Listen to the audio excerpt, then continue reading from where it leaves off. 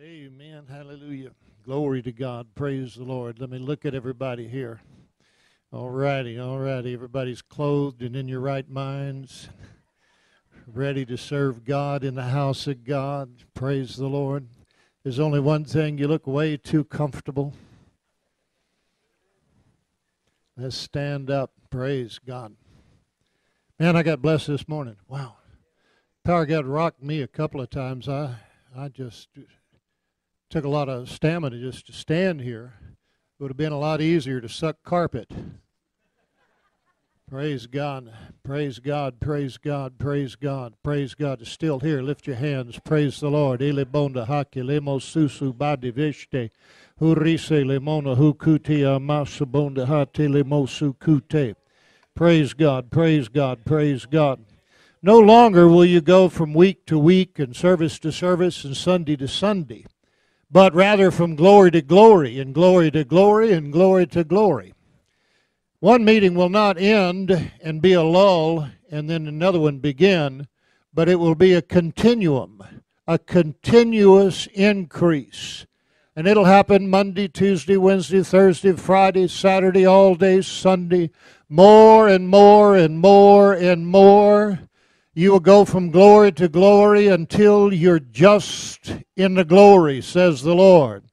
And you'll walk in the glory, you'll talk in the glory, you'll pray in the glory, you'll celebrate in the glory, you'll fellowship in the glory, you'll dine in the glory, you'll drink new wine in the glory, you'll be with me in the glory, you'll see things in the glory, you'll know things in the glory, and you shall help me spread my glory throughout the earth, says the Lord. As surely as I live, my glory shall spread throughout the earth. It shall cover the earth. When I put my child Adam in the earth, he breathed glory. And when the fall came, the glory waned. But now the glory is in the earth again. Ha ha ha ha. Praise God, praise God. What was lost in Adam is restored in Jesus Christ. And the glory is available to anyone and everyone who will trust me, says the Lord. Spend more time praying in the Spirit. Spend more time meditating upon my word. Spend more time giving attendance to the things you've been taught and you've heard. And as you feed your faith, you'll begin to grow glory to glory to glory. And your life will begin to glow with a light that's so bright that it harms the eyes of demons and devils and causes them to run and flee. They cannot stand in my glory. They must depart. So continue to do your part and to manifest my glory, says the Lord. We can do that by lifting our hands right now and worshiping Him. Praise the Lamana Vesheke de Bofuse Kandalamana Hate. Praise the Lavasodia Mahakade de Amolavashe de Lebosustu. Glory, glory, glory, glory, glory.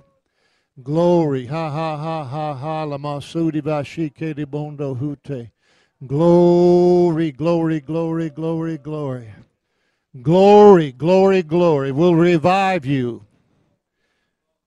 Glory will strengthen you. Glory will renew you. Glory will strengthen you. Glory will add years to your mortal life. Glory will empower you. Glory will eliminate strife. Glory is the cure to almost everything. The more glory, the less problems you see. So manifest my presence through worship, and my glory will come. Just you wait and see. Praise God. One day I was walking through my house doing some chores. It was a Saturday. I had a list of things that I wanted to do, and that's what I was thinking about.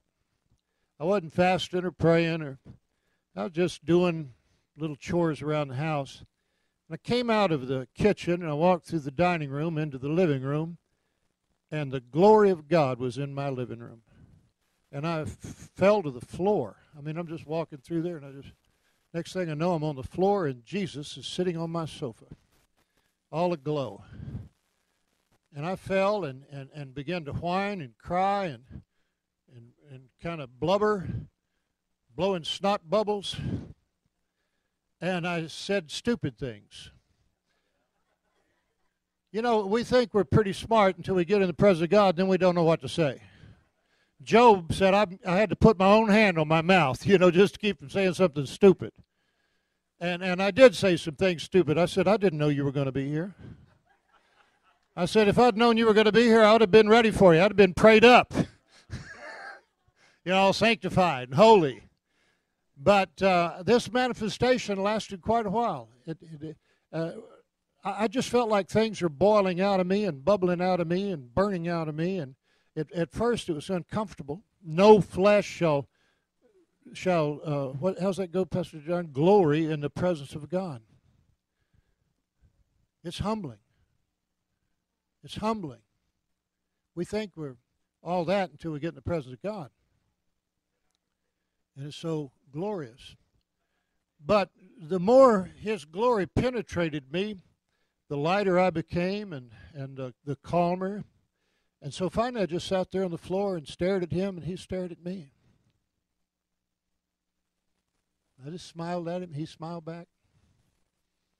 For a long time. If you'd seen that, you'd probably thought that was a sight. And then He got up and strolled towards the door. I don't know why He used the door. But I guess just to signal to me that, this little episode was winding down. And He got to the door and He stopped and He looked back as if to ask, non-verbally, is there anything you want before I leave? You know how you are with people you love. You can kind of communicate without talking. And He just gave me that look like. And I said, by the way, my finances have been down a little bit. And He nodded at me. A nod from God. Hallelujah. Praise God. Now, I'm talking about $1980, not 2018 dollars. And amazingly, over and above my normal bankable income, an extra $500 came to me that week. And the next week, an extra $500 came to me. It was always $500. It happened 52 weeks in a row. Hallelujah. $500 just like clockwork. Praise God. Do the math on that. Praise God. Now you think I was imagining all that. Well, let me tell you what, the banker must have thought I was imagining it too, because he took the money. Hallelujah. And the merchants must have thought I was imagining it too, because they took the money too. Hallelujah. And I spent that money. Praise God. It's good to have an extra $24,000 supernaturally show up, because you get a nod from God. Oh, hallelujah. I'm telling you, glory is the kabod of God. It's the substance of God. It's the gold of God. It's the wealth of God. It's the prosperity of God. When you go into the presence of God, you come out with the riches of God. He is rich in glory. Hallelujah. You need to suck it up tonight. You need to absorb it. You need to feel after it. You need to take hold of it. You need to make it your own. You need to get all the glory you can get. I don't know why your hands are down at your side. You ought to be reaching up and reaching towards Him and taking a hold of it. Hallelujah. Praise God for the glory of God, the manifested presence of God, the essence of God, the goodness of God. Hallelujah. Praise God. Praise God. You'll be like Obed-Edom. the Ark of the Covenant and the glory cloud came to his farm, and 3 months later he was retired. He was too rich to work as a farmer anymore. He went to Jerusalem and became a choir member. Praise God, hallelujah. And the only thing that changed was the glory of God rested on his property. Hallelujah. Let your glory rest on us tonight. Let a permanent manifestation of your visible glory be here. A cloud by day, a fire by night, burning bright. Hallelujah. Let it happen right here at Believers at Madera. In Jesus' name. You ought to give the Lord a great big hand clap for his glory. Praise him for his glory. His glory, his glory, his glory. Glory, glory, glory. Praise God. Well, lift your hands up. Let me bless you. Father, I pray for everyone here that every burden be removed, every yoke be broken, no distractions, nothing to hold us back or keep us from receiving from you, no personality conflicts, no envy, no jealousy, no distractions by other people, what they're thinking. We don't really care what they're thinking. Praise God. We're here to experience you. We're here to receive more from you. Praise God. Hallelujah. Praise God. You've got a way of taking care of all of us. You have a way of communicating to all of us. You have a way of fixing all of us. And I'll tell you what, people, I'm here to get mine in Jesus' name. I'm going to help you get yours, but I definitely am going to get mine in the name of the Lord. I'm leaving here with glory. Hallelujah. The currency of heaven. Glory. Praise God. Praise God. Praise God. Hallelujah. Bless these people and let them leave here with glory. We want a deposit from heaven. Praise God. We want to take it home with us. We want it to go to work with us. In Jesus' name, praise God. Hallelujah. Even your livestock and pets will change when you come home with a glory. Praise God. Praise God. Amen. You may be seated. Hallelujah. Glory, glory, glory. Praise God. Matthew 10:41, Jesus said, receive a prophet because he is a prophet, and you get the prophet's reward or wages, riches. There is a divine relationship between the prophet and the body of Christ because God set in the church apostles and prophets. And right up there in that list with the other fivefold ministry gifts is a very special gifting called the office of the prophet. Now, everyone can prophesy. His Spirit is being poured out on all flesh, and sons and daughters prophesy. Everyone can. Even Balaam's jackass prophesied. So don't get all big-headed about it. People, God moves on them to prophesy, and then their ego swells up, and they think, well, I must be the next Ezekiel or what have you. No, believers prophesy. That's what we do. We speak by the unction of God, by the oracles of God, speak the truth in love. But the office of prophet is different. It's a divine ordination. It's chosen by God. He chooses certain people. Not everyone's an apostle. Not everyone's a prophet in this sense. Not everyone is a God-anointed evangelist. One of my mentors was T.L. Osborne, a dear friend of mine. I was blessed to spend quality time with Dr. Osborne, the greatest evangelist of the 20th century. An evangelist, a soul winner, signs, wonders, and miracles. There'll never be another T.L. Osborne. I had a dream about him one night. And in my dream, he said, Larry, ideas from God are the seeds from which miracles grow. He's a man with godly ideas. Brilliant. We need some more evangelists. Pastors and teachers. Believe the Lord, and so shall you be established. That'd be good if it stopped right there. Believe the Lord. Believe His Word. Believe in the Lord. And you'll be established. If we believe on Him, we won't be ashamed.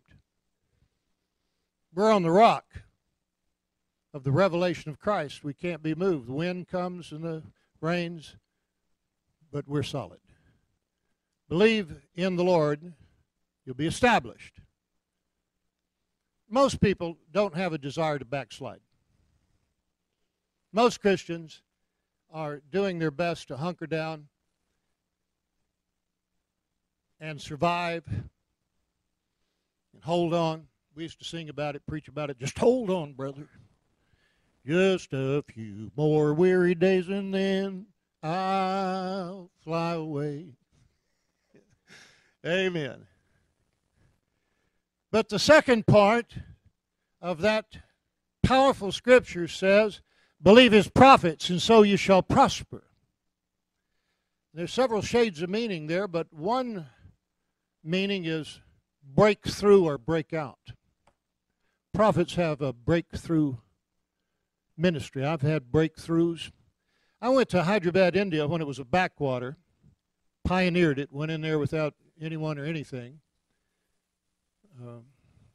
raised the money, rented the field, rented the sound system, rented the lights, paid for the advertising, and held miracle meetings. I kept coming back. After a while, other preachers started going into Hyderabad. Well, Dick Burnell went in there, and he had 1.4 million people show up at his meeting. Praise God. I took him, his first trip to India, I took him there. First miracle he ever saw was when he went with me. First time God ever used him to cast a devil out of somebody. Praise God. Breakthrough. I've held breakthrough meetings all around the world. Breakthrough. There's something about the anointing that breaks chains off of people and breaks bondages off of people and removes the spiritual cataracts from people. Breakthrough. There's certain things that happen in those kind of prophetic meetings that won't happen anywhere else. You see, the prophet doesn't just prophesy, he releases things in the earth. God uses him as a mouthpiece, as a vessel, to release things. And there are times great boldness comes upon me. Great boldness. And I'm amazed sometimes at what I hear myself saying. But that's the Spirit of God. The righteous are as bold as lions. They do great exploits. You let the Lion of Judah get a hold of you, you'll be saying you'll be roaring too. Praise God. Breakthrough. Breakthrough. What we were experiencing this morning was breakthrough. Breakthrough. That was a breakthrough service. You could feel things breaking off of people. You could feel the glass ceiling being shattered. You could feel us going forward. It's real interesting the way the meetings are. You know, start off, you're kind of noodling around, saying some things. People saying, oh, what's this all about? And next thing you know, kabam! Sneaks up on you. Praise God, praise God. I mean, there's a method to the madness. Believe it or not, I kind of have an idea of what I'm doing. Sort of. I mean, don't get me wrong. I'm surprised oftentimes. And thank God. But, you know, it's been a while that I've been at this. It's been 45 years. And a lot of what I've done, especially the exciting part, has been pioneer stuff.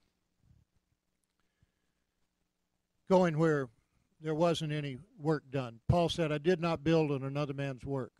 I understand that mentality. Pastor John asked me, he said, do you know people in Spain? I'm going to Spain. I said, no. I said, I could meet people, but I really don't want to do that Amway networking. That multi-level thing. I want to have divine connections. I've done this for years, divine connections, like, you know, Philip joining himself to the Ethiopian's chariot, divine connections. And those are exciting. And for me, every time I go on an overseas assignment or crusade, that happens all the time. I took a Swedish fellow with me, Torbjörn Hansen, and he could not believe it. Strangers would walk up to me just out of the blue and ask me to pray for them and start telling me everything about their lives. And I'm just like this, just like bees coming to honey. And that's because I'm so sweet. And Toby told some people later, he said, have you ever traveled with Brother Huggins? And he began to explain to them how there's something supernatural that just connects me. Well, that's the gift. That's the gift. Hallelujah. Prophets are set in the church, but we're not confined to the walls of the church. We go places on assignments. And there's always a purpose for it and a reason. I want there to be a reason for me to go places, not just because I want to preach, not because I want to take up an offering, but something divine. Do some kingdom business. Praise the Lord. Believe his prophets, and so shall you prosper. The word receive a prophet implies get to know your prophet. Know who he is. Value him. Know what he means to you. Start to understand him. Relationships with prophets are not just one-night stands. I mean, I'm trying to, help you understand this. It's a relationship. Sometimes prophetic relationships last for decades and decades. I have people that have been connected with me for decades. Some come and go. Some it's just an encounter. But I have other kinds of relationships, divine partnerships, that God has put together, and they last for decades. Decades. That Shunammite woman, her relationship with her prophet, Elisha, lasted decades. Probably over 30 years. Maybe longer. But you go back and look at that timeline. She had been feeding him when he came into Shunem. Then after a while, he got in the habit every time he was in Shunem, which wasn't every day, maybe annually, he would turn in there because she fed him. And so she tells her husband, have you noticed this man of God keeps coming here? Well, yeah, lady, you've been feeding him. Even an old feral dog will come home if you feed him. He'll follow you home.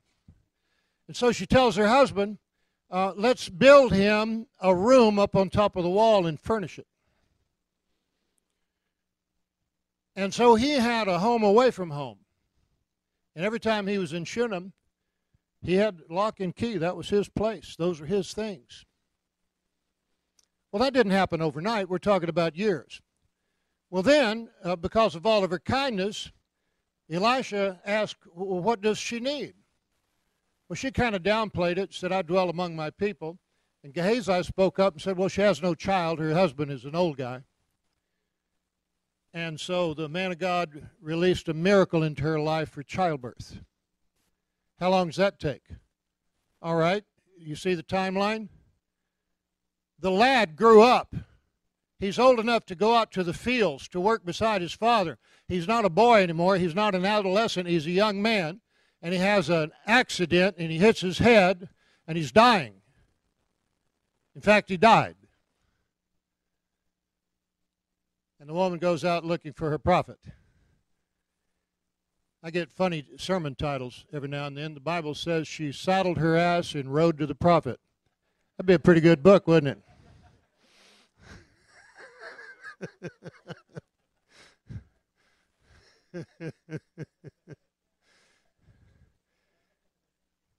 And then later on, her husband had passed away. We don't know what happened to the boy. He's not mentioned. He is mentioned later, but the prophet warned her that there would be a famine and told her to go to the land of the Philistines, and God sustained her for 7 years. So you see the timeline? If that boy was 30, that's 37, plus the gestation period, plus the time of the home on the roof and the building of the home, and plus the time she spent feeding him. So how long did her relationship with her prophet go? Could have been 40 years. Could have been 50 years. That's not how people are today, especially when it comes to the prophetic. People go online and they read lists of prophets and they pick and choose what they want to without knowing them that labor among them. That is an abuse of the office of the prophet. And as far as I'm concerned,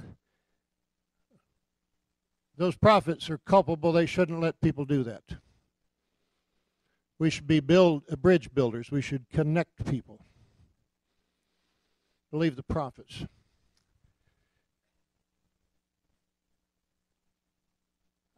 Young people starting off in life and marriage, they dream a lot about marriage. You know, every young girl has a Cinderella complex, and every boy has a Peter Pan complex. And they have these idealistic ideas about marriage, and their marriage is going to be different. And then there's the wake-up call. And let me tell you something, it's going to take 3, 5, 7 years, the rest of your life to adjust. But it gets better. Now, my wife and I have a lovely, lovely relationship. We're just so comfortable with one another. We enjoy one another's company. We spend time together. It's sweet. We trust one another. We're okay being separate. We're okay being together. She lets me have my space. I let her have her space. But we always enjoy the time we share. And we pray together and read the Bible together. And we go to movies and have fun. Go out to eat. We go on dates. Have a lot of fun. Go for walks in the evening. It just gets sweeter and sweeter. But it wasn't always that easy. You get to know people. You know, when you meet a preacher for the first time, it's kind of funny because I have a traveling ministry, and I know people are shifting gears. I know they're analyzing me. I know they're trying to figure me out. And you can just feel it. Everybody's radar, and they got their antenna out, and they're trying to figure out who is this guy and what's he going to do and what kind of rabbits is he going to pull out of the hat. And a lot of times, this has happened to me over and over and over, some young alpha male will come up to me and say, I owe you an apology. I always know what's coming. And I say, oh, yeah, what's that? Well, I misjudged you. I thought you were conceited. And the Lord showed me, you're just confident. And I said, that was easy, wasn't it? Give me a hug. Because, you know, that's kind of how males are. It's like, you know, there's a new stallion in the Remuda. Ask him what that means. He's from West Texas. Kind of troubles the whole herd, you know. But when you've known someone for as long as you've known me, it gets easier to receive from me. You're not guarded all the time. You got your shields down. Your heart is open. That's what happens when you know those who labor among you. And it gets easier and easier. The more relationship I have with people, the easier it is to minister to them because they know me. They know my motivation. They understand my sense of humor, even though it may be a little wacky or crude. They understand that, you know, there's a method to what I do, and God uses me a little different. You know, everybody's different. There's a scripture that says, the spirit of prophecy is subject unto the prophet. Now, there are different ways to look at that, but let's talk about it this way. It is impossible for our personality to stay out of the equation. I have a personality. You have a personality. And God will use you and your personality, warts and all, idiosyncrasies and all. And we don't have to pretend. We don't have to posture. We don't have to do any play acting. We don't have to copy someone else. Just be yourself and let God use you. The spirit of prophecy is subject to the prophet, and that's not a bad thing. We bring our own flavor to it. I stopped at Starbucks one day on a road trip, and I bought myself a real nice stainless steel thermos. Did I say stainless steel? Impermeable stainless steel thermos. I got out to the car, my wife saw it, and she had thermos envy. So I had to go back in and buy her one. We had 2 identical stainless steel thermoses, vessels, if you will. I like coffee. She likes tea. I don't get that. She's always trying to give me teas. Pastor Warren, she's got a tea for everything. She's got to get up in the morning tea. She's got to go to bed tea. She's got a diuretic tea. She's got a help your brain tea. She's got every kind of tea in the world. And let me tell you something. They all taste like seeds and stems and weeds, and it's wangy. Wangy. Do you say wangy out here in California? Ask him. He's from West Texas. You have to get an interpreter for some of this stuff. I don't know how it happened, but somehow she put her tea in my stainless steel thermos.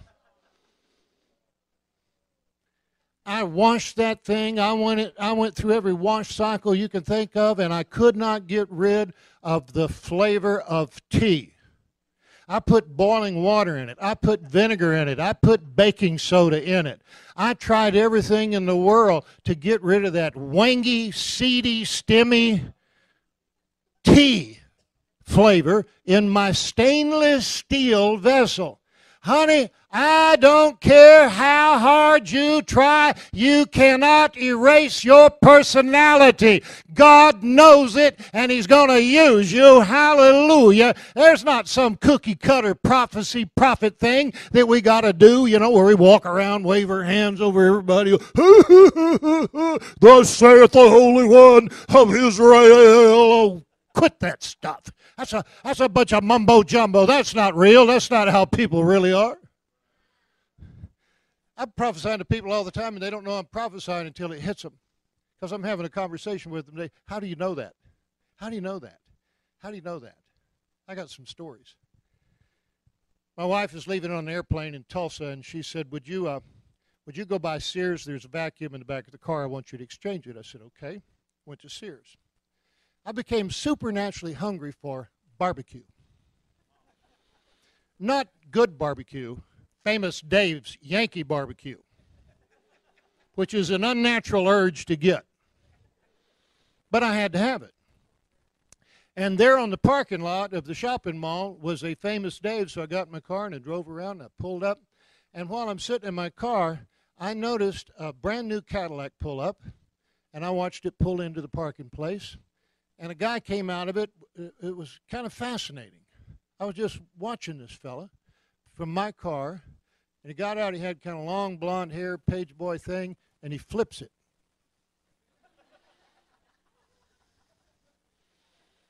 I'm not going the way you think I'm going with this.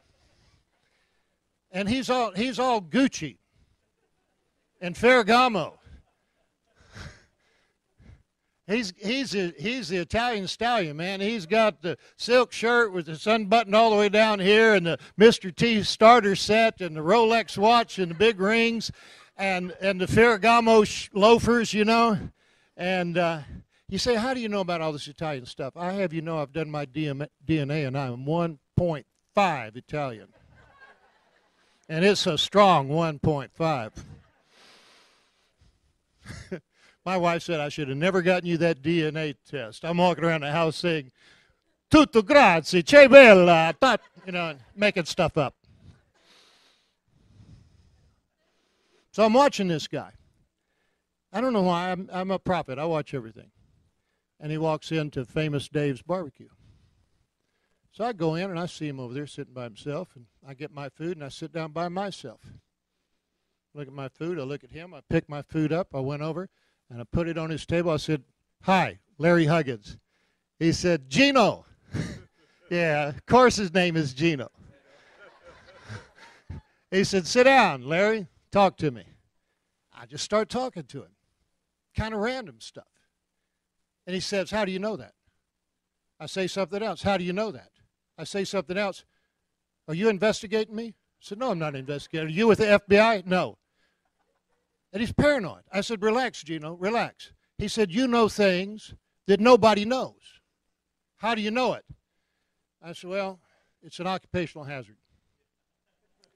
I'm a man of God, and the Holy Spirit shows me things. While we are sitting there, this guy breaks down in tears. He starts confessing his sins to me. He is a made mafioso. And he tells me things that I shouldn't know. And he's given me this thing about a piece of artwork he has in the back of his car that he had to recover. He said, don't ask. He said, you like Larry Neiman? And Leroy is what most people call him, but if you're on the inside, it's Larry. And I said, well, I like his early stuff. And he said, well, you'd like this. And after we go through this whole episode, he's actually crying. He's saying, I'll never forget this. I want to meet you again. And we're getting ready to leave. And I said, hey, you're going to show me that Larry Neiman picture. I'm going to catch him if he's lying. He opens up the trunk, and here is an original, early Leroy Neiman painting. I don't know what he did to recover it, but there it was. I didn't ask. It just happens to me. It just happens. It's my way of rolling. It's how I do things. It's how I do things. I got into a taxi in San Francisco. I had a preacher with me. Taxi cab driver says, where to, boss? I said, Gandhinagar. He said, oh, that's my village in India. I said, I know it is. I'm in a hurry. Let's go. Gandhinagar?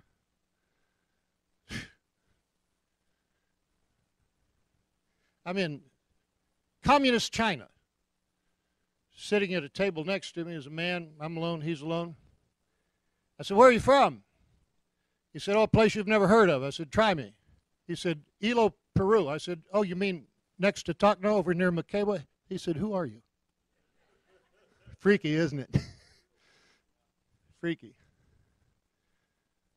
On a train going through California here, sitting beside a Viking from Denmark. Behind me is a guy from India. Taps me. He says, have you ever been to India? I said, I've been to your hometown, Hyderabad. He said, oh, yeah, I'm from Hyderabad. I said, I know your friend Prasada Rao. He said, you know Prasada? I said, until he died. He said, who are you? Freaky, freaky stuff. That's how I roll. That's how I roll. That's how I do things. You have to kind of get used to the way the man of God, the woman of God does things. You have to allow that. You have to allow that, let them be natural. I don't know how to be anybody but me. I don't want to be anybody but me. I rather like being me. Jesus died for me. He approves of me. He's called me. So I'm okay with that. You young preachers, stop trying to style yourself after other people. That's phony. Don't be a copy, be an original. Every man and woman of God I know that's been really close to God becomes eccentric. Is that the truth? We're talking about Lester Summerall tonight. That guy was so eccentric in a good way. I mean, when God made him, he broke the mold. There are no two. This world is not big enough for two Lester Summeralls. Praise the Lord. Quirky, too. Quirky. Ed Dufresne, quirky. He's dead. I can talk about him. Those of you that know him, you know exactly what I'm talking about. He's quirky. What were you telling me tonight? Ed fell out of a car going down the highway, and the guys in the car didn't know he was falling out, and Ed's running around beside the car. Quirky. Then in a restaurant, Ed falls out of the chair onto the floor. The waitress wants to call 911. They said, go ahead, put the paddles on him. He said, what's wrong with him? He said, nothing, he's nuts. That's one of the occupational hazards. You get close to God, and you're going to be more like heaven and less like earth. More like the original and less like the copies. Hallelujah. You're going to be more of who you are and who God has called you to be. You're going to be free. You're not going to care what anybody thinks about you. If God's for you, who can be against you? Your happiness is not found inside of someone else's head. You're all the time wondering what other people are thinking. Don't flatter yourself. They're not thinking about you. You're thinking, what are they thinking? They're probably thinking about a ham sandwich. They're not thinking about you. That is the height of conceit, to think that everybody's thinking about you. Everybody's watching you. Get rid of that paranoia. We're not doing it. Believe it or not, we have bigger fish to fry. There are things that are more entertaining than sitting around watching you. And if there happen to be people who've made it their life's ambition just to watch you and think about you, entertain them. Their lives are boring.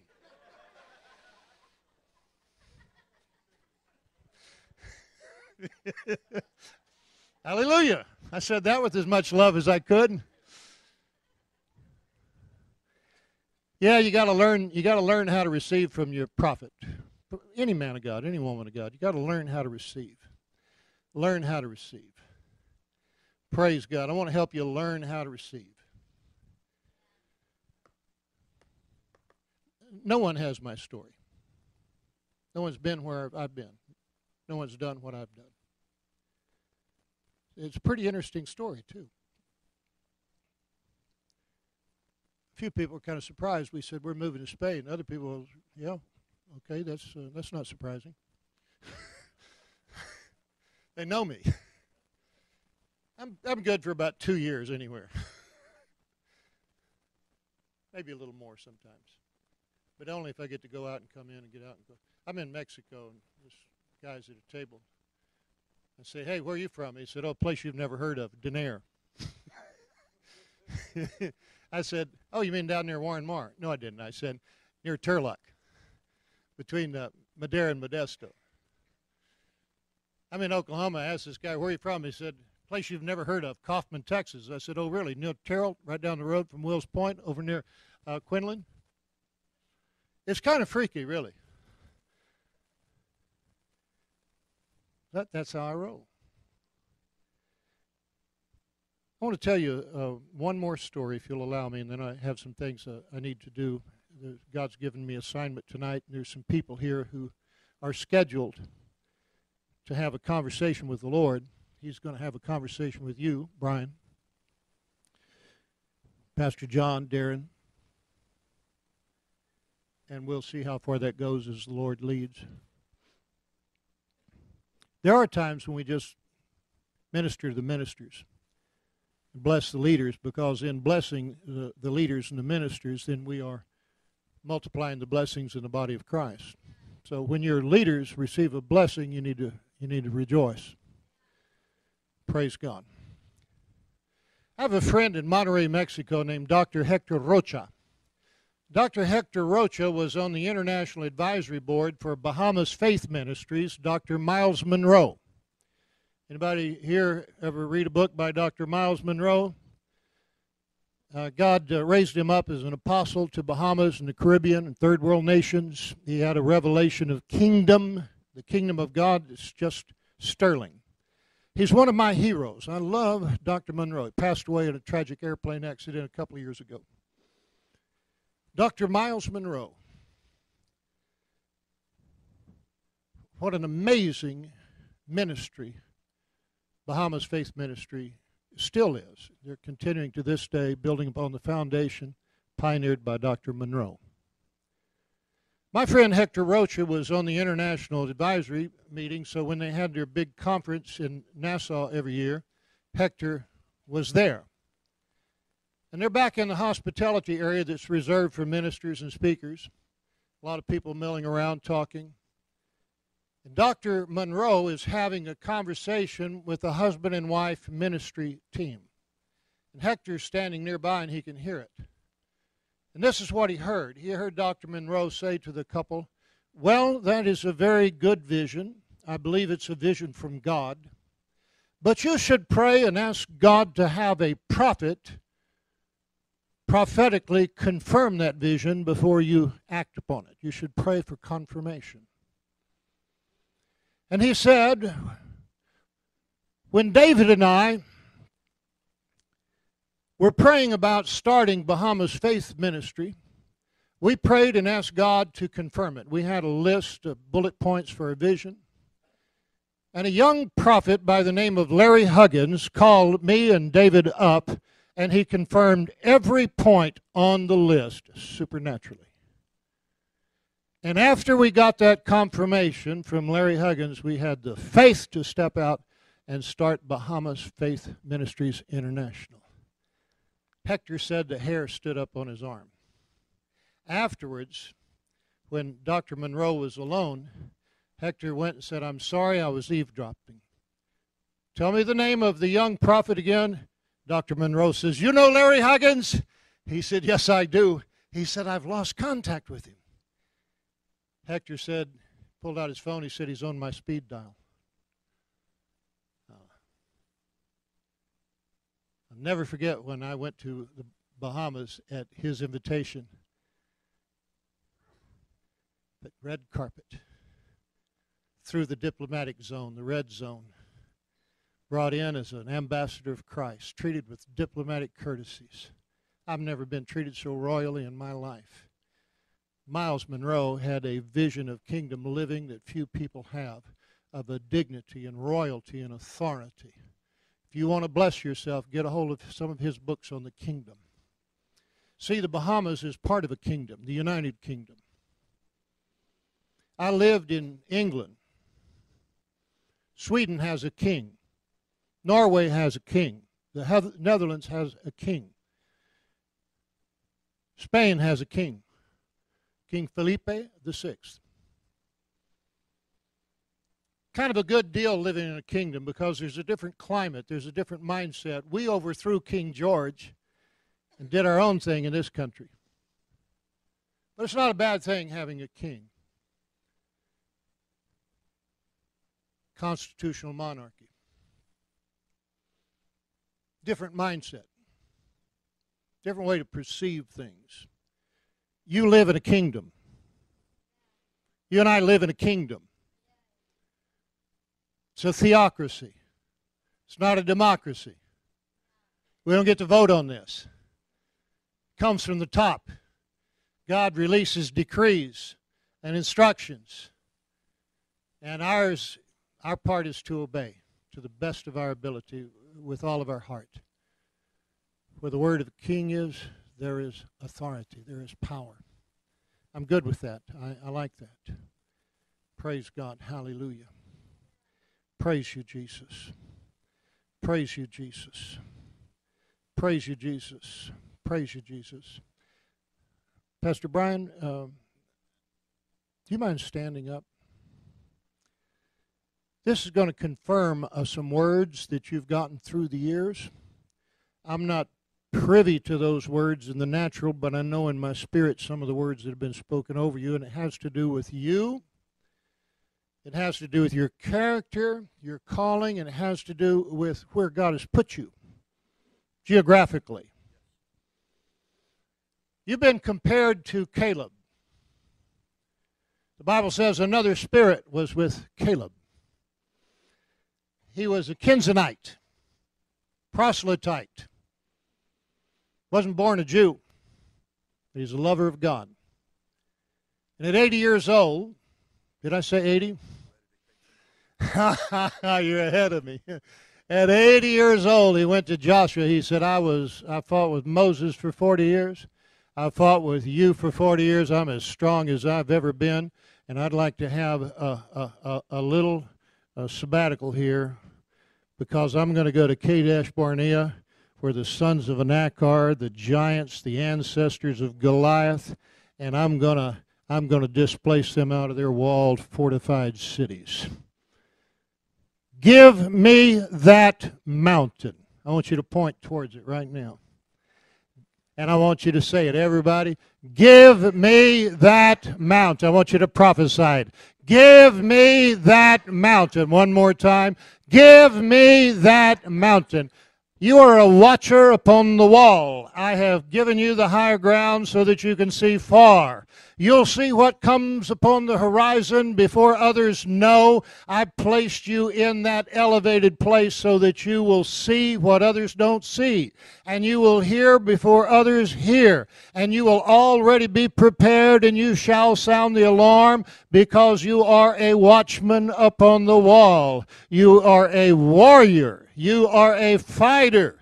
You are A policeman for God. That hasn't changed. The other was just a parallel of who you are in the Spirit. Praise God. Hallelujah. And the devil knows it, and he's afraid of you, and your authority goes much further than most people know.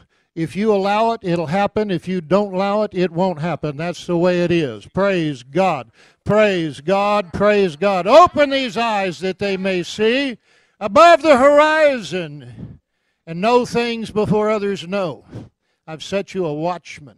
Praise God. Ha ha le mo suku de basa mona ha ha ha. Praise the lemina yesu kudia mashaka tele. Mon zibinde la mo. Where are the watchmen? Where are the watchmen? In biblical times, if the watchman fell asleep at his post, he was stripped naked and had to run naked through town home. He was ashamed. He was humiliated. There's a tremendous responsibility that comes with being a watchman. It is a lonely job. It is a solitary job. People don't recognize. They don't understand. They will never understand. The spirit of the prophecy is subject to the prophet. You can't shake it. You can't fake it. You might as well take it. Praise God. Be who God's called you to be. Say what He tells you to say. Do what He tells you to do. And it doesn't make any difference what people think about you. If God's for you, nobody can be against you. Everybody here give the Lord a big hand clap. Praise God. Hallelujah. Hallelujah.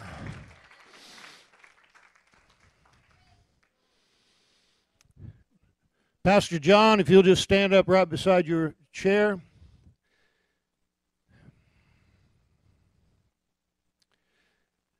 David said, "My heart is inditing a good matter, and my tongue is as the pen of a ready writer."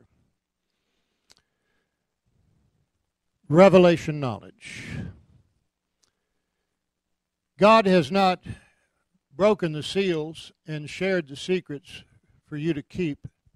He shared them for you to release. This Bible school is more important than you think. This school of discipleship is more important than Mike thinks, than Karen thinks. God has trusted you with information that He wants you to disseminate, to release. And a large part of your latter-day ministry will be releasing this legacy of knowledge. You know more than you know. And once you get into the flow, it's going to grow. You're going to be reminded of things that you've heard and seen, and even more will be added as you pen, write, broadcast, record, preach. Your latter days, it's important that you go into depth and systematically, progressively, exhaustively teach these important subjects. There are lots of people who are touching on the mundane, the everyday, the common, psychological, motivational, but you're going to be revelational. Paul said, "I certify you that my gospel was not by man, but received by God." We're not releasing a new gospel, but we are releasing insight into the gospel of Christ in you, the hope of glory. Praise God. Hallelujah. You'll know things about the Holy Spirit, things about the operation of the gifts of the Spirit, things about faith, things about prayer, things about authority. And some will be things you've heard and learned, and others will be things that God has personally imparted. But it's important that you make this your job. Go to work every day with your pen and paper. In Jesus' name. F.F. Bosworth said that he never went to sleep without putting a yellow tablet of paper and 2 sharp number 2 pencils on the nightstand beside him. For the Holy Spirit, he said, would awaken me in the middle of the night and in 2 minutes give me revelations that would take me 2 hours to write down. Praise God. He'll visit you in the night season. Praise God. Everybody here, lift up your hands. God is still breaking seals and releasing revelation knowledge, divine insight into the true nature of things. Praise God. Don't follow after fads, people. Don't follow after religious trends. Don't follow the crowd. Don't follow some charismatic Pied Piper who's going to lead you down the primrose path. Know those who labor among you and give them double honor for the word's sake. Praise God. Hallelujah. Praise God. Praise God. You got to know your prophet. You got to know your pastor. You got to know those who labor among you. Praise the Lord. Honor them. Give them double honor. Help them. Praise God. There are 3 stages in the life of a Levite. We're not Levites, by the way, but we can learn a lesson here. Stage number 1, disciple, learner. Stage number 2, rabbi, teacher. Stage number 3, judge, overseer, supervisor. In the New Testament, when you read the word elder, it really, the most literal meaning is the one you should look at, older. Older. We live in a society that despises older people, disrespects older people, rebels against older people. Let me tell you something. It took 45 years of full-time ministry in 70 nations and 50 states to make Larry Huggins. That's very valuable, 45 years. That is graduate school. That is postgraduate school. So you shouldn't despise your elders and their gray hair. The hoarfrost on the head of us older one is a crown of glory. Praise God. We earn these gray hairs. Hallelujah. Praise God. You can learn a lot just by living a long time and seeing a lot and experiencing a lot. And so give honor to your elders and listen to them. They've been through things that will help you. They've learned things that will help you. A lot of young people think they know it all. No, you don't. You don't have enough sense to find your rear end with both hands in a dust storm. He's from Texas, ask him. I mean, the beginning of wisdom is ignorant and you know you're ignorant. That's the beginning of wisdom. When you wake up one day and say, the older I get, the more I know, the more I realize how little I know. Praise God. There's a lot God wants us to learn. He wants us to do more, have more, go further than ever before. How many of you are ready to learn and ready to go to graduate school with Jesus? Hallelujah. Praise God. Praise God. It's real easy to go shopping around on the internet buffet style and picking and choose this and that. That's not real learning. You need to get on your knees. You need to open up the book. You need to invoke the Holy Ghost. Praise God. You need to dig. You need to sift. You need to weigh. You need to analyze. You need to do some critical thinking. God gave you a brain. Use it. Praise God. Well, that went over real big. Praise the Lord. Hallelujah. And Darren, my friend, you and Drop, I'm going to let you stand up right where you are. The last time you were here, released a word into your life about ambassador. Remember? I have not released that word to anybody else that I can think of. I'm jealously guarded about who I anoint ambassador. You say we're all ambassadors. No, you're not. Paul was rebuking the Corinthians. He said, we are the ambassadors, using the majestic plural. How can he use the majestic plural? Because the ambassador and the king are one. The ambassador doesn't have his own opinion. He doesn't have his own ideas. He doesn't have his own agenda. He doesn't go where he wants to go. He answers to the king. He speaks for the king. What qualifies the ambassador to be the ambassador is the fidelity and the faithfulness of not adding to or taking away from the Word of God, not mixing our own opinion in, not having our own agenda, not trying to do our own thing, but to say what He says and leave it at that. Never put a question mark where God places a period. An ambassador, why most people are not qualified, is because they live in a perpetual state of rebellion. They want to do what they want to do when they want to do it if it's convenient. The ambassador does not have the luxury of picking where he's going to go, how long he's going to stay there, what he's going to say, how he's going to live, because he is the king in another body. He is the proxy for the king. When he speaks, it's exactly the same as the king speaks, because he is not speaking his words, but rather articulating the words of his sovereign. That's why most people are not ambassadors, because they don't speak faithfully for God. They'll tell you what they think. They'll tell you their opinion. They'll give you their 2 cents. But they have not learned how to speak as oracles of God. Really and truly, in my mind, there is a great similarity between the ambassador and the prophet, because both speak for God. And both are under orders to only say what he tells them to say. People have been asking me, why is Larry Huggins going to Spain? I said, that's a silly question to ask. You know I'm an ambassador. Why would you even ask that question? I had many friends in Washington, D.C. who were diplomats and ambassadors. They're moved around every couple of years. The ambassador of Spain worked with my wife. She was the liaison between the Spanish embassy and the Washington, D.C. Public School District.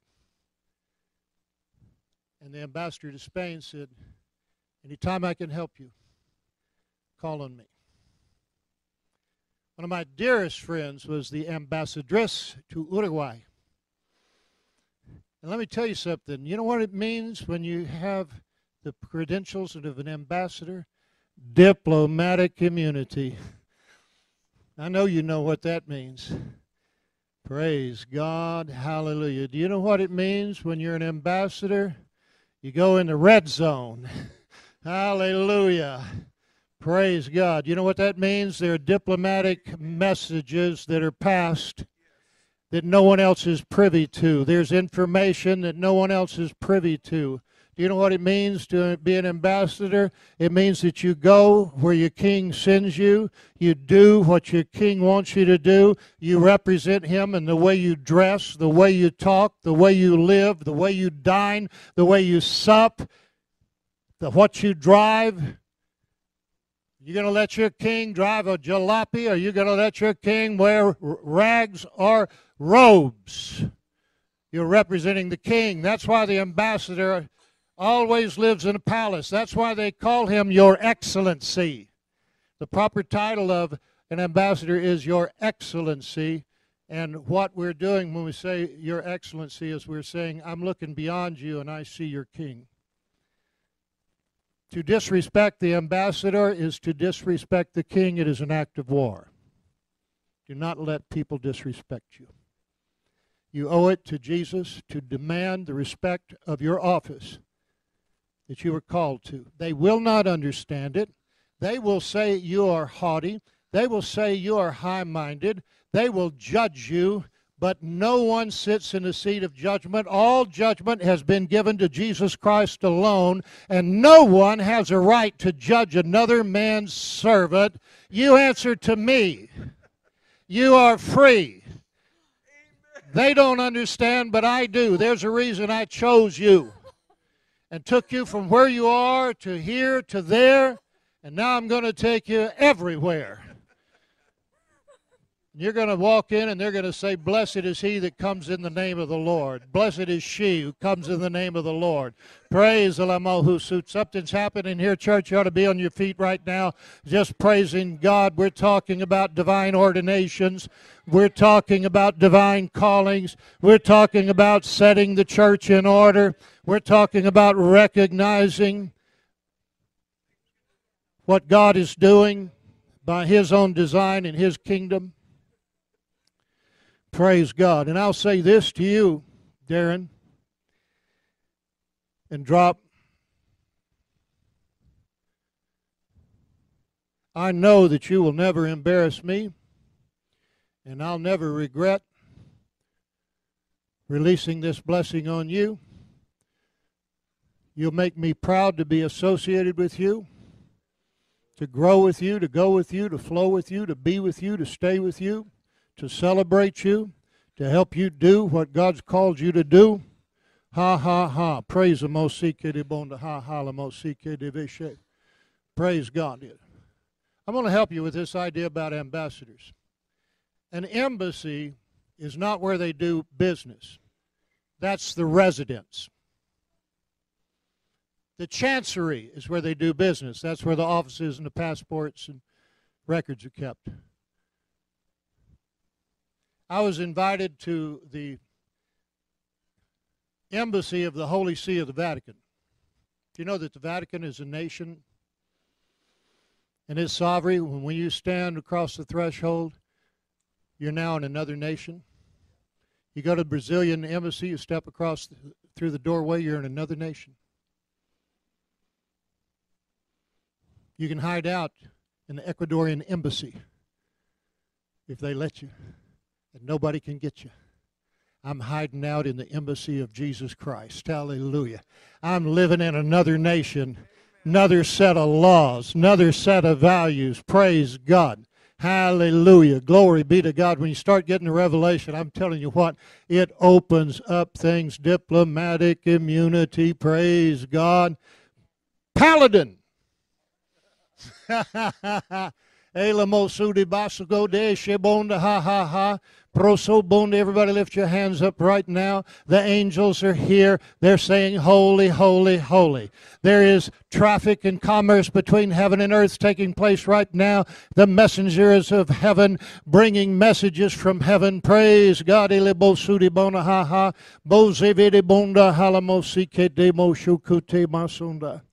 Praise God. It's time to get serious about my kingdom, says the Lord. Don't go to church, be the church.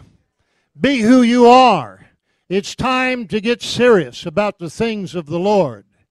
Not just make it a recreational thing that you do once a week, but something that you constantly follow after and seek.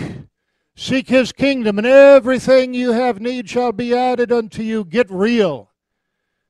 Get true. Praise the Lord. I'm ready to raise people up. I'm ready to take you to the next place. If you'll humble yourself in the eyes of the Lord, He will lift you up. The way down is the way up. God resists the proud. He gives more grace to the humble. If you say, I'm not proud, you're proud. If you say, I'm not proud, you're proud. You just need to say, help me, Jesus. Help me, God. Help me. Help me. Help me. Help me. Pride is the sin that got Satan kicked out of heaven. Pride is an abomination in the eyes of God. He doesn't give too much thought to some of the fleshly vices that people are involved in, but spiritual pride is a sin of major consequences because it will rob you of your promotions and your blessings. Why get mad at other people because they're promoted? Why get mad at other people because God's using them? The same invitation is extended to you. Celebrate other people's victories. Celebrate them. I'm going to ask our pianist to come. Honey, not you, because I'm going to pray for you. I want all the young people up here, 20 years or less. I want all the young people to come up here, 20 years or less. Make a line right here. The rest of you may be seated. All the young people, 20 years or less. If you're 21 or 22, that's all right. Come on up. Let's drag this out of the way. Praise God. Praise God. Praise God. Praise God. Some of you look older than 22. It's like you shave twice a day. Amen. Hallelujah. When Israel was taken into captive in Babylon and compared to all the students and scholars and young people in Babylon, God's children, the Hebrew children, fared better than all the children of Babylon. They stood out. You know some of the names, Meshach, Abednego. You are outstanding. This church has some of the most outstanding young people that I've ever seen. pound for pound, while other kids are squirming around and ignoring the preacher and just looking for an exit plan, the kids in this church, I don't like to call you kids, the young people in this church, are paying attention and feeling after God and receiving God. Praise the Lord. Hallelujah. I want you to keep that up the rest of your life, because let me tell you something. God brought you into the world at one of the most important times prophetically that history has ever known. And there's a reason for it. There's a purpose for your life. You're going to be promoted to different places, disciple, teacher, who knows. But your experiences right now are going to stay with you the rest of your life. Pastor John, Pastor Mike, Pastor Karen, and I are going to come down the line. We're going to lay our hands on you and bless you. Pastor Mike, Pastor John, Pastor Karen. Let's start down here and work back this way. Where's our piano player? Well, I learned a long time ago, don't pray for the piano player if you want her to play the piano. Because I've been in so many meetings where I prayed for the piano player and she spent the rest of the night sucking carpet. And I learned not to pray for the offering taker-upper, because they're on the floor and nobody's taking up the offering. And we are going to take up an offering. So who's taking up the offering? I'm not going to pray for you. Pastor John is. All right, let's come down here and pray for these young people. Praise God. Thank you, Jesus. I want you to get ready to receive from God a breakthrough anointing for your life, for school, for your scholarships, for higher education, for the ministry to move into what God has for you. Come on and lay hands on these young people. Bigger things than you've ever dreamt. God has things in store, step by step, more and more and more. He's going to raise you up. He's got a place for you to serve and a place for you to be. So just trust the Lord, and He's going to take you to that very special place of ministry. You won't be like others. You're an original, not a copy. So be yourself. Be comfortable in your own skin. God loves you the way you are. He knew you before you were born, and He understood what you'd be like and what you'd do. And God made you you because He has need of you. So accept that and be free. And don't worry about what other young people your age are doing. You're faring much better than the children of Babylon. You're standing out. You're outstanding. You're better in so many ways. Academically better, spiritually better, socially better. Better. Because you occupy a special place in God. Yep. You're coming into it. Don't be in a rush. It's going to happen sooner than you think, bigger than you think, longer than you think, stronger than you think, greater than you think. In Jesus' name, praise God. Now let me tell you something. Of all the people on earth that Brother Larry loves to pray for, it's the young people. I love everybody, but you see, there's so much living ahead for these youngsters. And I know that one word from heaven can change all of their tomorrows forever. God loves you. He has need of you. He's going to use you. In Jesus' name, amen. Praise God. Give the Lord a hand clap, everybody.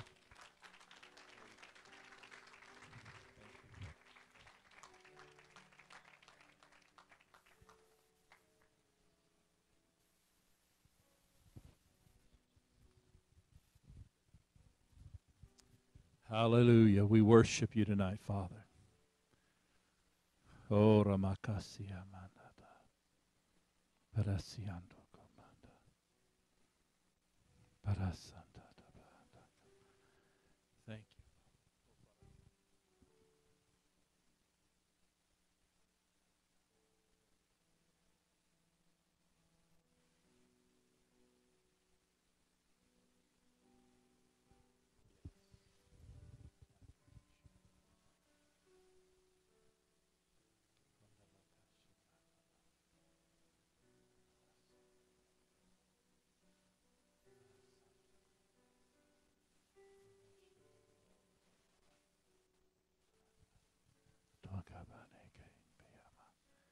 You know, my wife last Sunday shared how the Lord had ministered to her about cynicism, about being cynical. The enemy wants us to think, oh, I've heard all that before. He wants you to stop short of going through the open door. Some people think God's just going to pick them up and drop them somewhere. That's usually not the case. He shows you what to do. Tonight, if you've been listening, God's been instructing us all night how to go through the door that's in front of us. Because we have now entered into a new day. And God's going to start moving even in a new way. He's going to use people who have eyes to see and ears to hear. He's going to use people who will not be dominated by the enemy and his lies and his fear. He's wanting you to stand up, to rise up into a place where you shine with his glory and you're full of his grace. He's asking us to open up the doors of our heart so that his light can shine in, and by his anointing and his wisdom he can impart.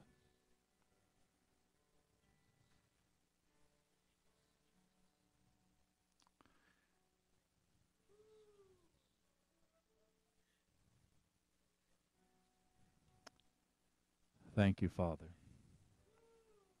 Thank you, Jesus. Thank you, Jesus. Thank you, Jesus. Thank you, Jesus. I refuse to be cynical.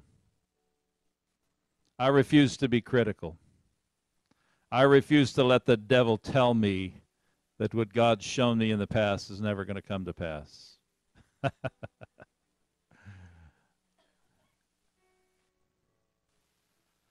Glory to God. I thank you, Jesus.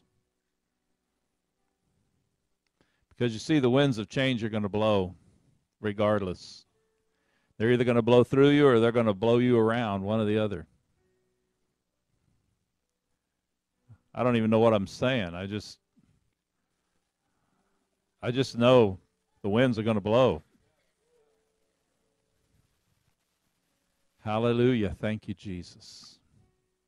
This last week, the Lord opened up Matthew 16 to me. The last 4 times I've preached, he's had me preach the same message about revelation knowledge. If you've been here in service, you've heard some of those messages. He opened up Matthew 16 to me. It starts off with him rebuking the Pharisees because they didn't know who he was or what season they were in spiritually. And then he told his disciples, don't listen to these guys. They've got leaven in their doctrine, and you're going to be as messed up as they are if you listen to them, basically is what he was saying. Then Peter, apparently he caught on, because all of a sudden he's got this revelation that Jesus is the Christ, the Son of the living God. And Jesus told him, you're operating in the characteristics of God. That's what I'm talking about. You've caught on. You're starting to understand, and because you understand, you're going to be a rock. You're going to have a solid life. You're going to build your life on the rock. And you're going to be able to use that revelation that God gives you to bind and loose. You're going to operate in kingdom authority. And then Jesus began to try to talk to him about some other things. Revelation, him going to the cross. And Peter immediately stepped in and started operating out of his head again. And Jesus had to say, wait a minute, you got it wrong. Now you're being the adversary of God. You've read those scriptures before. Amen? And then eventually, after that, it says that he led them up to a mountain, Mount of Transfiguration, and the veil was pulled back in the natural realm. And they saw him in his glory in the Spirit. They saw Moses. They saw Elijah, 2 people from the great cloud of witnesses standing there talking to him about his future and his death on the cross. And when it was over, Peter said, we need to build a monument to this. And a cloud came in. And the Father spoke and said, here's what I've been trying to tell you for days. This is my beloved Son. Hear ye him. It's my beloved Son in whom I'm well pleased. Hear ye him. And in the original language, it says, hear him and keep on hearing him. It was a whole thing all the way from the Pharisees, all the way up through where Jesus was trying to move them into a place where revelation could come to them so they could enter into the season and into the place God had for them. And thank God they got it eventually. We see Peter walking around. We're in a similar time right now, folks. God's wanting to take us into some place. And you're not, and you know, there's going to be help. Like Brother Huggins was saying, prophetic confirmation. There's going to be things that come from the outside that confirm and things that help us. But nothing is going to substitute you getting before Jesus, listening to him, and letting him talk to you about you, because he needs to take you through the right door in the right way. And like Brother Huggins was saying tonight, you need to be you in this season. Not the you think you are, but the you he made you really to be. I hope that makes sense to you. So, Father, we thank you for this time, this season. We thank you for what's ahead. I know things are going to shake, rattle, and roll in this earth. I know things are going to shake, already shaking, but they're going to shake even more in every realm, every level of society. We're going to see your voice shake the heavens and the earth. But it's going to shake the things down that need to be shaken down, and leave the things that need to be left, and establish the things that need to be in our lives. This is not a little unimportant group of people I'm talking to here tonight. This is a remnant people of God that God wants to use in a mighty way. And so, Lord, help us as we come before you and we humble ourselves. We ask you to redefine us if need be. We ask you, God, to do what you need to do to take out the wrong thinking and put in right thinking. And thank you for the spirit of boldness to step out and to be and to do what you've called us to be and what you've called us to do. In Jesus' name. Lord, we pray for Brother Huggins. We pray for the pastors here that are going to be moving to Spain, going to that nation, God, that you're directing them to. We thank you that the anointing of God is already on them to do that. And we thank you for the open doors.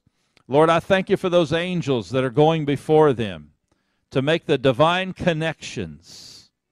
And I thank you, Father God, that there's a fire set in that country, in that nation, that begins to blaze across Europe.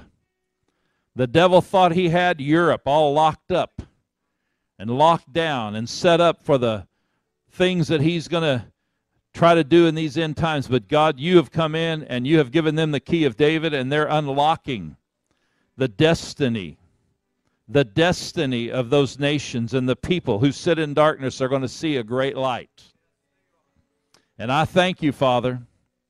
I thank you that it's not going to be some laborious, hard thing, but God, they're going to be like they have jet engines on them. They're going to just be thrust into the harvest and move in glorious ways, awakening a generation of young people to step into their destiny. Father, we thank you for them tonight, and I pray that you'll just quicken us. Use us to pray for them. Use us to give financially. Use us to do whatever you want us to do. Because, Father, we know that you're moving in ways that we've never seen before in the days just ahead. In Jesus' name, hallelujah. Thank you, Father. Let's just lift our hands and thank God that we're here tonight. He's with us. He's moving. He's leading. He's guiding.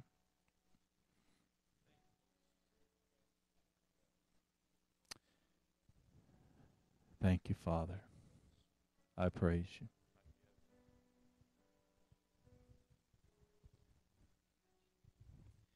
Yeah, Bowen, when I was praying for you earlier tonight, and when I had my hand on you, the Lord began to talk to me about you being a seer and seeing and having dreams and having visions. And They've already started in your life. There's things you can think of right now that God has been showing you, maybe in your nighttime hour, even in the past when you were younger, that was branded in your spirit for your future. And I don't know, you've never talked to me about this or anything like that. I've never even talked to your mom and dad about any of this either, but God's going to start showing you things. He's going to open up the realm. I mean, you're even going to have like open visions at times too, into the heavenlies and into the region and the places you're at, but where God also wants to take you in the future as well. So don't let those things freak you out. And you can talk to your dad about that more. But God's going to use you to see. He's going to show you things. And just ask him, okay, Lord, why are you showing me this? What do you want me to do? What do you want me to say? And don't get, anxious about it. Just let the Lord show you. He might show you something tomorrow. It might not come in another 20 years from now. I don't know. But the realm of seeing and knowing in your life is going to grow. That gift is going to grow, and he's going to use you in that. In Jesus' name. Amen. At the feet of Jesus is where you'll get what cannot be taken from you. And he's calling us all to his feet. Some of us he's going to take up to that mountain of transfiguration. Amen. I'm telling you, it's you and him. Get with him. Amen. Amen. We're going to receive love offering before we leave tonight. Lift your hand if you need an offering envelope. What we've received these last 3 services, money cannot buy. Can't put a price on it. I so appreciate Brother Huggins being candid about the prophet's office. It's not easy, at least it's not for me, in your humanity to get up and talk about yourself or talk about something God's doing through you at times. But you know what? Jesus did it. Brother Kenneth Hagin said that when the Lord appeared to him that time, that long open-eyed vision he had with Jesus, he said the Lord told him, he said, every city I went to, or every place I ministered, I read Isaiah 61. Is it 61? Isaiah 61, the Spirit of the Lord's upon me. Because he said, I read that, or I quoted that to the people. And if you look at that, he was telling them, here's who I am and here's what I'll do. Here's who I am and here's why I'm here. Praise God. We need to be bold in who we are and what he's called us to do. Amen? If I had plumbing problems at my house and a plumber knocked on my front door and he didn't identify himself to who he was, how could I get my plumbing fixed? Amen? So the men and women of God that God sends to us in leadership ministry, or whether it's just another brother in Christ, the person sitting right next to you might have an operation of the Spirit in their life that you need. And we need to identify that and be bold about it and let the Lord use us. Amen? The world's waiting for somebody to declare the light. So in giving tonight, just open your heart to the Lord. Maybe you've already given in one of the offerings, and don't just say, well, I've given already. Just open your heart to the Lord and see what he would have you do. God knows all the needs, and we're trusting him to meet them. Father, we thank you and praise you for the blessing and the goodness that you have for Brother Larry. Thank you for he and Loretta and all that they've meant to us down through the years. Lord, my natural man says, man, they're going to be on the other side of the ocean, so far away, but yet I know this day and age we live in, it's really not that far, number one. And number two, we're going to be able to fellowship with them as your Spirit directs. We thank you for that. But we sow into the nation of Spain as we give tonight. We sow into all that you are leading them to do. And it's our privilege to be in partnership with them as a church. In Jesus' name, amen. Amen, amen, amen. Praise God. You can go ahead and receive it. Who had something happen in their life today in this meeting? Maybe your body got healed, pain left your body, or something changed. Just wave at me if something happened in your life today. Praise God. What happened to you, Karen?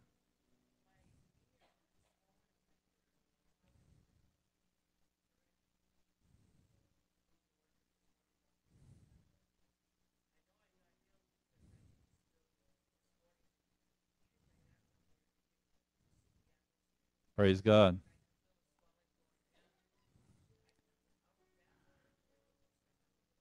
Swollen, painful knee. The swelling went down. You got healed. Hallelujah. Stand up and talk loud so they can hear you.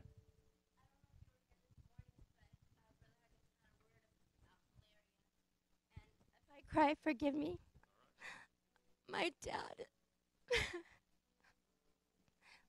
a Vietnam veteran, and he has suffered from PTSD for many years. He's a good dad, takes care of us. But when I told him what happened this morning with y'all praying for him, first of all, he felt something around 11 o'clock that when we were doing that. And my daddy is, God, he's just not spiritual, okay? He's just not yet. But number two, he just grabbed that handkerchief and he cried. Thank you. Amen, amen. God's working. The prodigals are coming home. This is a time for the prodigals to come home. Glory to God. I don't know it all, but if we really knew where we were going in the days right here, what we're going into right now, we'd be climbing the walls. Amen, Pastor Purcell. I believe that. Glory to God. Hallelujah. Jesus is so good. Let's stand up. Hallelujah. Praise God. Thank you, Lord. Now receive what's been imparted to you. War a warfare with it. When the devil tries to tell you a lie this week about what happened to you this weekend, you tell him you're the liar, and I'm not receiving your lies. And you begin to decree what the Lord has decreed. Father, I thank you that the anointing of God is upon your people. I command the peace. I release the peace of God in Jesus' name upon their lives. Let the wholeness of God come upon them. And Lord, I thank you that as they walk out this door tonight, they walk into their week this coming week, Lord, that you use them for your glory. Give them divine appointments with people to minister that anointing and that love that you ministered to them this weekend. And God, I thank you that you changed the world around them through them this week as they walk with you. We thank you for it in Jesus' name. Amen. Amen. God bless you. Have a great week and be blessed.